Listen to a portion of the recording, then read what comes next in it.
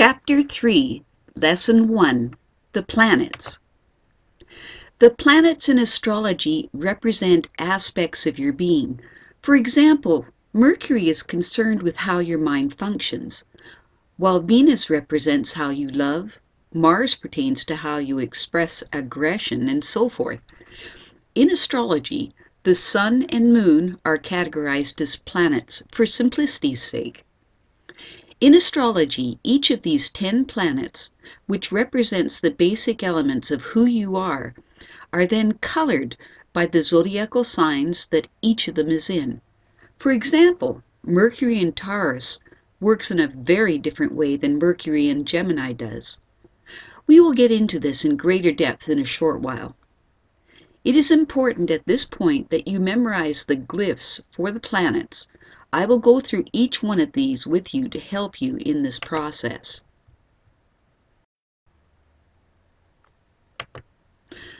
The Sun. The Sun's glyph is a circle with a dot in the middle. The circle represents life. The dot, the middle of the circle, is symbolic of the fact that the Sun is the center of all things in life. The center of your life is your identity, the core of your conscious awareness. The Moon. The Moon's glyph looks a lot like the Moon.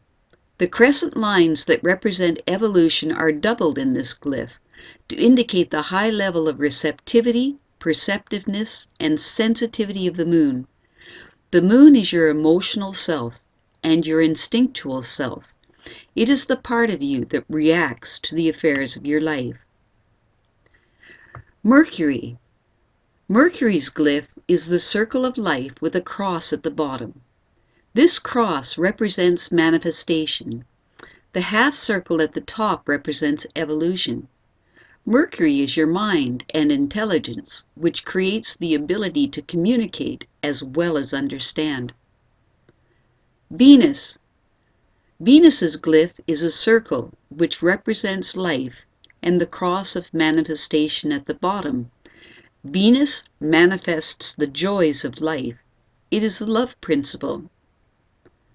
Mars. Mars's glyph has a circle which represents life with an arrow, a distorted cross of manifestation, at an odd angle towards the top of the circle. This arrow symbolizes energy and desire. Mars is aggression and dynamic energy, and it gives you the power to go out and get whatever it is that you desire.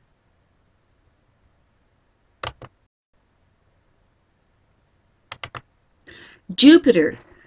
Jupiter's glyph has the cross of manifestation that is supporting the right side of a half circle, which represents evolution.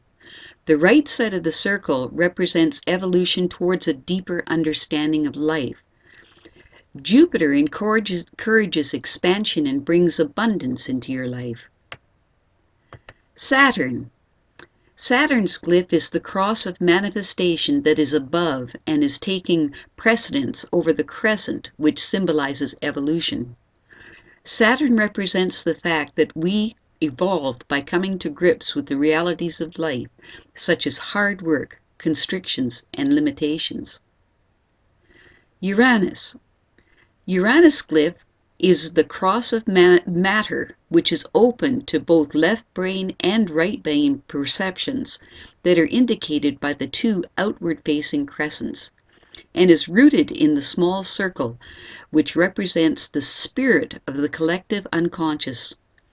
This glyph indicates rapid, multidimensional, intuitive perceptions and fresh new insights that are outside of conventional knowledge.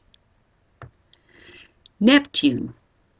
Neptune's glyph is the upward crescent, which turns our attention towards the superconscious and works to link it with the cross of material realities. While with Neptune, we attempt to bring the idealism of the superconscious dreams and myths into manifestation.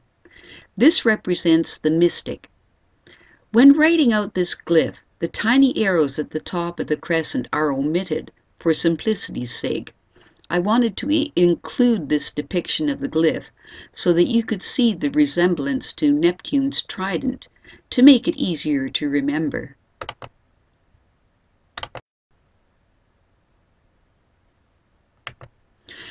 Pluto. Pluto has two glyphs that are pretty much used equally among astrologers. The first glyph is the more accurate representation. The big P glyph is easier to write out and is the one I use. Pluto's glyph is the upward-facing crescent of the mind reaching towards the superconscious that is transcending the cross of matter.